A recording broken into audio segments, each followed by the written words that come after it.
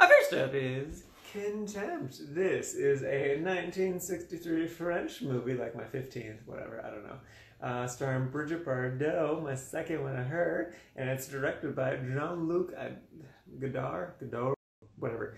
If you are familiar with French New Wave or just French cinema or the history of film in general, you know him because he's instrumental in French New Wave stuff. But yeah, I watched this because I realized I watched a bunch of movies on the 1001 movies to watch before you die, and this one kind of jumped out at me because it starred Brigitte Bardot, and I heard that she gets naked a lot in it, and I was like, well, I can see Brigitte Bardot naked. I'm okay with that life choice. And yeah, it was interesting. She definitely does get naked a number of times.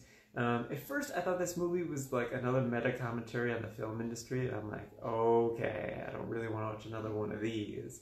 But it's actually about a marriage falling apart. Like, there's legit like a solid half an hour of just Bridget and her husband fighting, and it was hard to watch because like I could relate a lot to what they were saying with past relationships, like. Well, because, like, he was asking really, really straightforward questions, and she was giving, like, the vaguest non-answers. And I'm like, what? Just answer his question. Be straightforward. Just tell him what's wrong.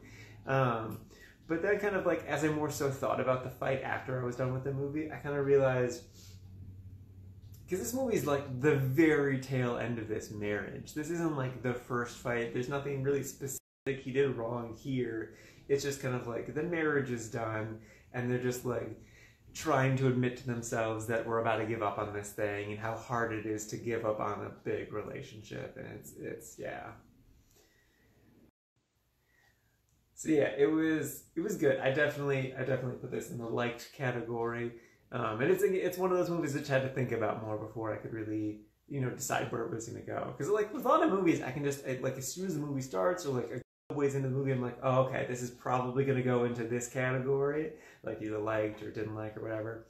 But this is one of the ones that had to like sit and process it, which I like those kind of movies too. Those are interesting.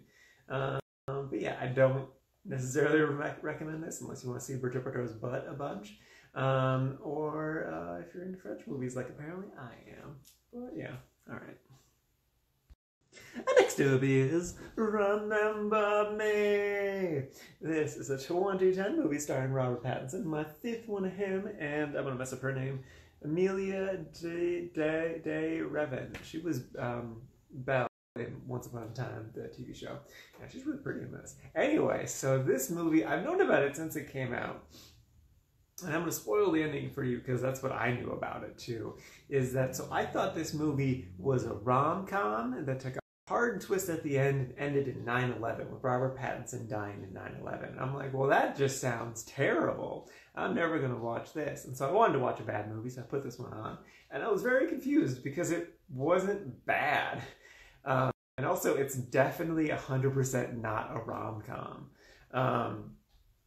I would describe it as it's a melodrama about grief. Like the whole movie is just about grief and kind of how it's important to live your life and just make the most out of every single day because you don't know when you're going to die. You could get murdered trying to go on the subway, or you could commit suicide, or you could die in a national tragedy.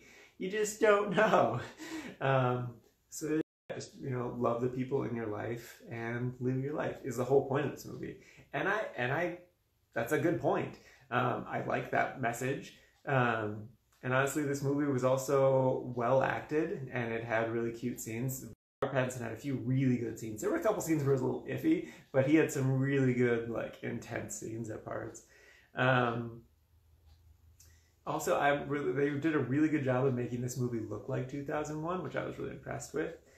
The only thing I'm not entirely sure how to feel is about the 9/11 stuff, because I've just known about that for so long. I just had such a negative opinion of this movie.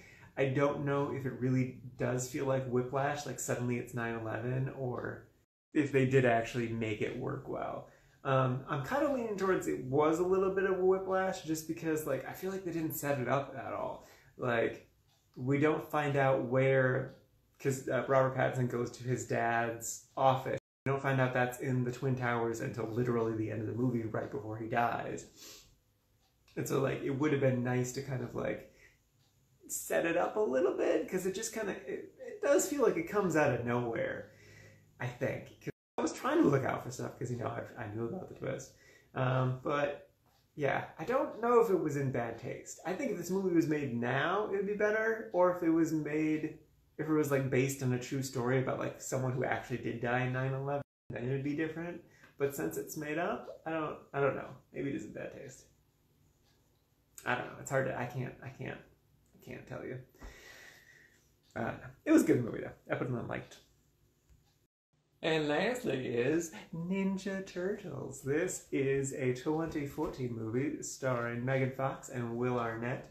I decided to watch this because I was talking to Kyle, my brother, about which Back to the Future movie is the best, and he said it's 3, and I'm like, you're what? No, that's not right. And then I was like, all right, let's have some even ground here. Let's talk about what the best TMNT movie is, assuming he was going to pick Secret of the Ooze, because that is the correct answer. Secret of the Ooze is the best TMNT movie. And he's like, no, 2014 TMNT is the best one. And I'm like, no, I haven't seen it, but I know you're wrong. But I was like, all right, let's hear him out. Let's give it a chance. Let's watch the movie, see what happens. And yeah, no, he was totally wrong. This movie is trash. It's kind of a misconception that it was directed by Michael Bay, but it wasn't. It was actually just produced by him, but you still feel his fingerprints all over this movie. It has the same problems that all of the Transformers movies do, except for that one, in that it focuses way too much on the human characters and nowhere near enough on the title characters, the, you know, CG characters. But at the same time, though, it does. That's the one thing it gets right is the characteristics of the title characters. Because, like, the big fault with the 90s TMNT movies is that there were two characters. There was Raphael, the, like, lone, angry dude who just needed to do all these emotions and stuff. And then Michelangelo, the silly guy, who just cracking jokes all the time, was really hilarious. And then Leonardo and Donatello just had no personalities whatsoever. They were just there, occasionally making jokes. But here, they are actual characters. Leonardo is the leader, and he makes decisions sometimes. And then Donatello is the big nerdy tech guy. And so it's nice, but, like, it's not, they didn't, like, come up with these on their own. At the time, like, in the comics and in the cartoons, these characteristics were super well defined. Like, all of the decisions that were made to make this different than the 90s TMNT were made just to go base stuff off the TV show and comics. Like, it's nothing really that incredible. They did, like, the bare minimum. And it was the one good thing they did. I'm so glad they did it, ish. Except Raphael is way too roided out. Michelangelo is way too much of a pervert.